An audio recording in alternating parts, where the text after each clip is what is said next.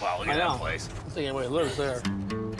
Danielle's sending us to a guy that's been collecting his whole life. Is that it? This is it, right up here. He's at the point where he wants to sell some stuff. This is a perfect opportunity for a picker. So how long you been collecting? Golly, off and on over 50 years. Oh my Really? gosh. Yeah. Sounds like you and me. We've been around since we've been little kids too. Can we take a look around? Yes, sir. Which way you want to go? Right through this puddler. All right. We walk out in the back into the garage. This is my accumulation.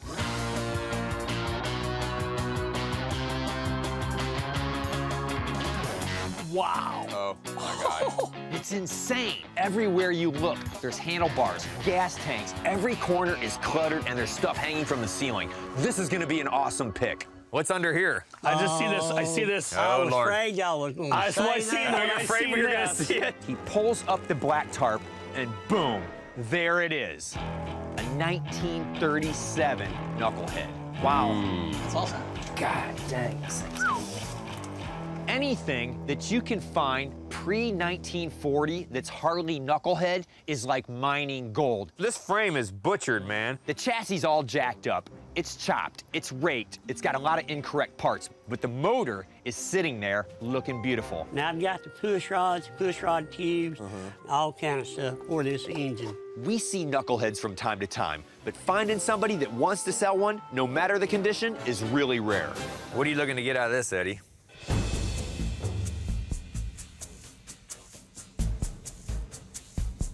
Or is this something you'd even sell?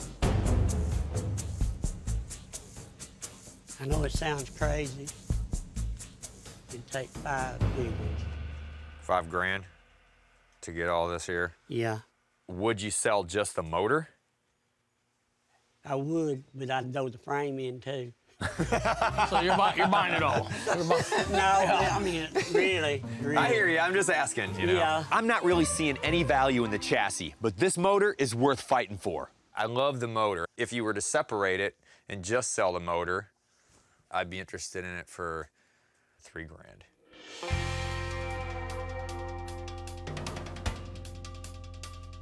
If Eddie lets go of this 1937 Knucklehead motor, that alone is worth the trip to Georgia.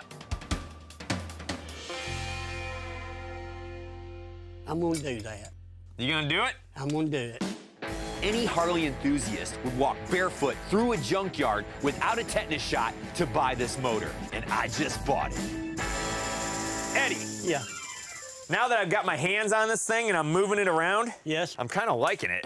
Yeah, it's raked. Yeah, it's chopped. Yeah, the fork's been extended. But you know what? It's got a cool front wheel. The rear wheel's in decent condition. It's got the original transmission.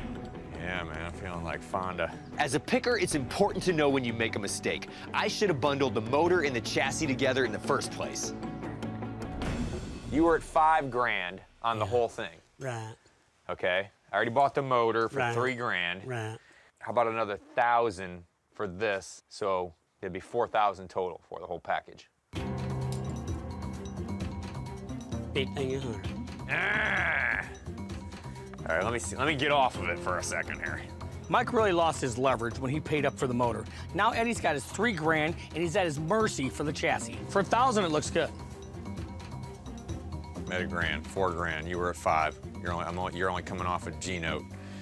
It looked better at 12 and a half. I'm gonna be really bummed if I have to leave this behind today, but there's no way I can do more than 1,000. Go ahead.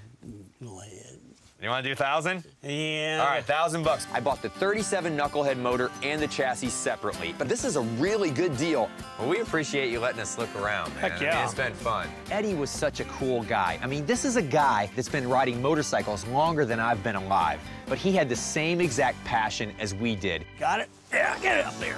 Hey, that's a nice side of the van. I bought the chopped Harley frame with the Knucklehead motor for $4 grand. I'm gonna ask $7,500. Hey, it was an honor. Right.